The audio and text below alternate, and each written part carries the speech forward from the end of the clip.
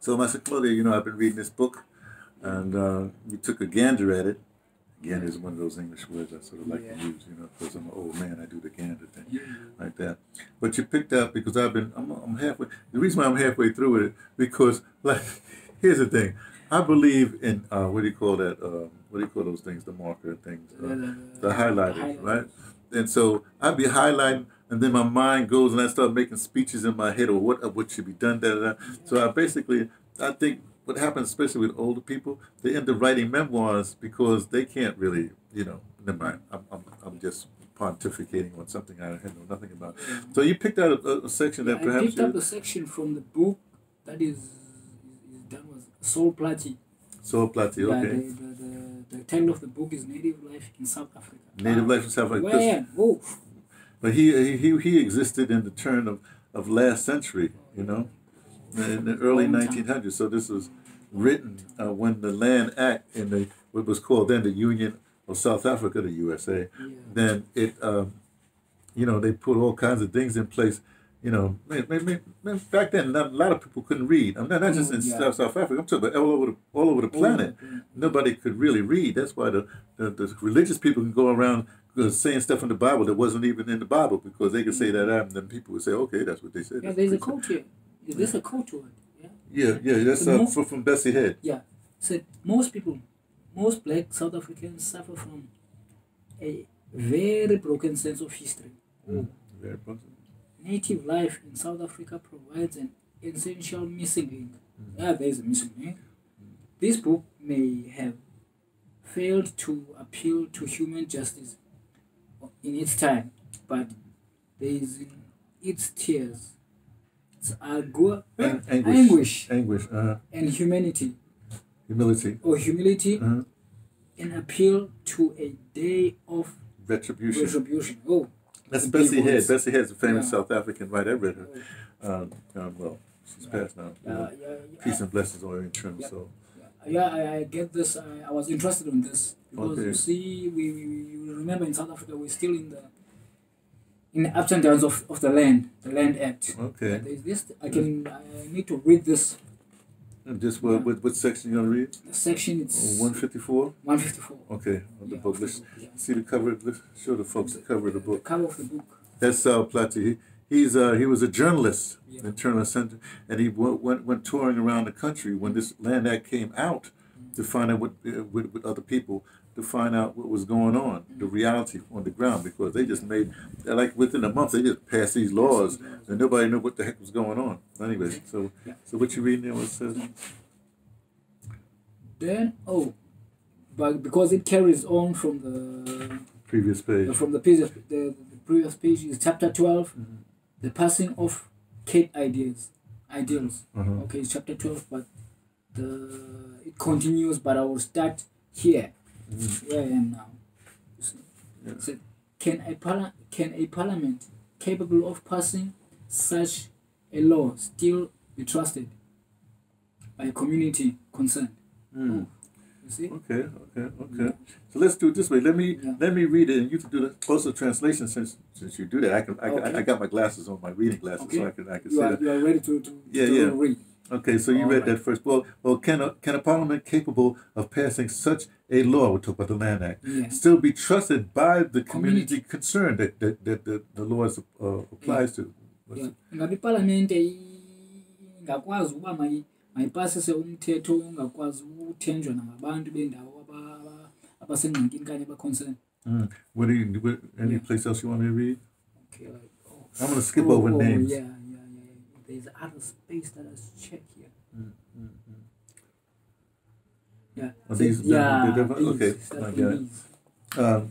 These unsympathetic natives made no effort to defend the act itself, but attempted to bluff the meetings. In other words, there was a native, they called it a native. The natives was the blacks didn't like that.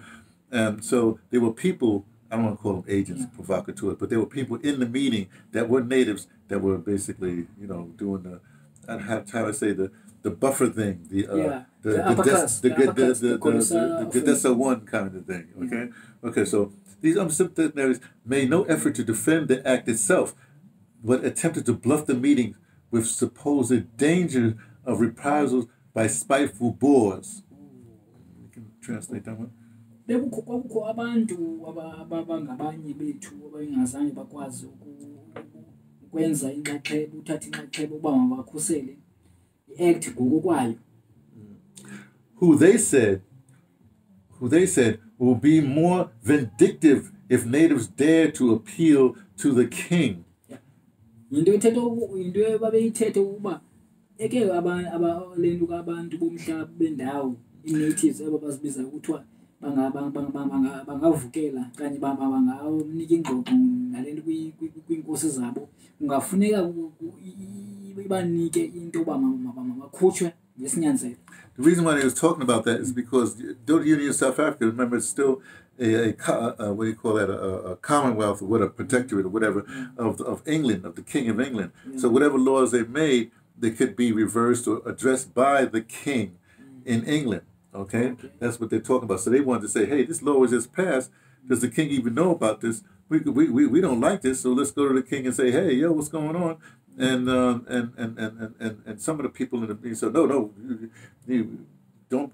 If you do that, the Boers are going to be angry if you do that. Okay. So abantu babengabalapha benoloyiko ukuba nalo lemithetho aphiliwe ngabantu bakuthi banoloyiko ukuba inkosi zasengilani zabantu abamhlophe amabhulu ngokutsho urhulumente wawuphethe uba baye inkosi yabo yayiva loo nto mhlawumbi izawuye yenza into ezawubabeka engozini so babe noloyiko. But the meeting would not be bluffed. But indibano leyo ingazisoze ihlekelwe. One speaker especially remarked that the act embodied the very worst form of vindictiveness. Kwakho umuntu ke ngokuwaye umthi isithethi saza namazwi athi lo mthetho ukumisola kwawo ukhutshwa kwabantu uzawukwenza izinto zibe worse. So what they're basically saying is, oh, you're saying they're going to be vindictive, but this is more vindictive than that it could ever be. And the sooner the whole world understood the Union Parliament's attitude towards the blacks, the better it would be. Ukuba onyonywane zakwaye kwaku-understand uba iparlamente inendlela enjani yokuba mayiphathe abantu abamnyama kwakuzawuba bhetere. So what they were saying, if they went to the king, then because it's in England, they had press there, then that would hit the world stage. So the world would know what's going on. Right now, you know, the nothing's going out to the world. Kuba nxabe yayithathiwe yaya eEngland, kwakukho abantu bezindaba ababezawuthi bayithathe bayithumele kwilizwe lonke kwenzele kuzokwaziwa uba kwenzeka ntoni. The meeting agreed that no slavery could be worse than to be outlawed in your own homes. Izinto imeeting kwaye kwavunyelwana ukuba ayikho into wesi kunokuba umuntu angabikho mthetho kwindawo yakhe ahlala kuyo angabi nalungelo angakhuseleki kwindawo yakhe ahlala kuyo. And this is most important to me. And the motion was carried against the said 4 dissidents. Loo nto yaqhubekeka for ixesha elide. Meaning there was only 4 people in the meeting that was against this, and they were holding up them, trying to bluff the meeting. So even to this day, you know, you can have a meeting, there might be 2 or 3 people that can just gum up the works of the majority, because people have to sit and listen to these idiots. I'm sorry, I didn't mean to say that part. Into yokuba nxa kuthiwa i-meeting yakwazi ukuqhuba kakuhle ngenxa yabantu abanengqondo ezazingekho nhle kuba babekwe phambili babangela i-meeting ingaqhubekeki indawo ingebenamiphumela mihle. Now, we don't want to make long on this, Masixole, but my question to you is, my observation to you is, you can comment on it, is that, isn't that what's happening these days? If you have something that's logical to everybody, you have people who have interests or been bought out or agents of the colonized mind that actually do the bidding of the colonizer. Kunjalo kuba lona ezonto zisaqhubeka nangoku Brother Sloan. Lento yayisenzeka back then, but it relates even to the life that we have, because the same system carried on doing the same thing. So there is no change. The stuff that was happening in 1894 1894 are still happening now. You see, they are still using the same pattern. to different people because different generations, but they are still using the same pattern. So I don't see. Oh, this is interesting. So it was in 1994 when you supposedly got your liberation. I don't know whatever it was, armistice, whatever it is. Because I had a poem that says, it says, freedom. What is freedom? Do you call this thing that we got its freedom because we needed liberation, not freedom? So we let these people put blindfold us with this thing called name freedom, because freedom, it's when I prefer the word, it's free, but there is no word called dumb in English. The word called dumb in Afrikaans, stupidity. You see, like free stupids. So these people are throwing a piercing on our faces. They put a piece on our faces, like these free stupids. So we have been given some stuff. I don't think any African countries is having a freedom. They have been liberated.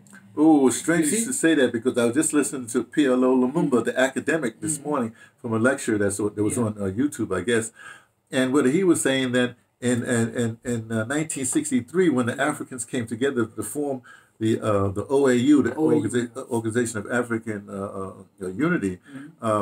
Then I think it was maybe he said it was Nkrumah said, "Hey, look, unless we get our own central bank, our own economic freedom, then we're not going to be free." And that just went over everybody's head. Nobody did that. And this the same thing happened in that. And when you're supposed to have freedom, but they gave the economics. Yeah, they gave you social freedom, political freedom supposedly. No. But the economics stayed in England. The Boers got the land, England got the banking, and y'all got what you got.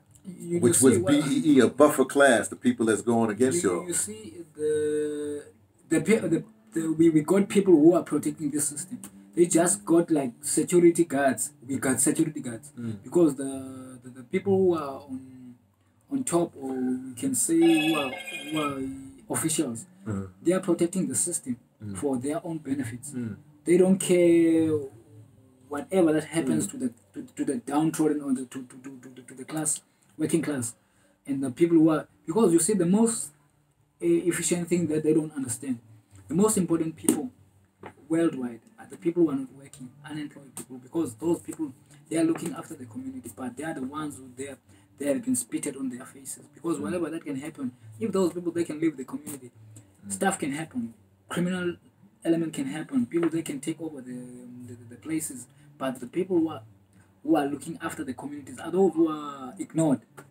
Well, they have been treated like animals. You see, but they forget the most important people are those people, because we are like watchdogs who are not getting paid. You see, looking after our communities, but when they're in parliament, they think like they are doing favors for us. They are not doing any favors for us at all. Well, I'm gonna leave you with that, Masixole, that you have that last word there. This Masixole, the organizer, community organizer, one of those people that the politicians don't like. I guess the law don't like. Nobody like, because he's with the community, and I'm just hanging out. Me being me, T from the Pattersons, taking the train to bed. Hey. What's up, man? Oh, you forgot to tell them. They must tune in. Starting from next week, because it's gonna be an ongoing readings of this book. Whoever who's interested, you can come over and have some reading of this book in the house. You come at Dimbaza 1625, or you must get your own book from Grahamstown. Well, any bookstore has it. This is a classic. It's a classic. Who's the press? Picador Africa. It's an African press, so it's available. But we will have readings each and every Wednesday. In the morning, we'll have readings of this book. Okay. Check y'all later.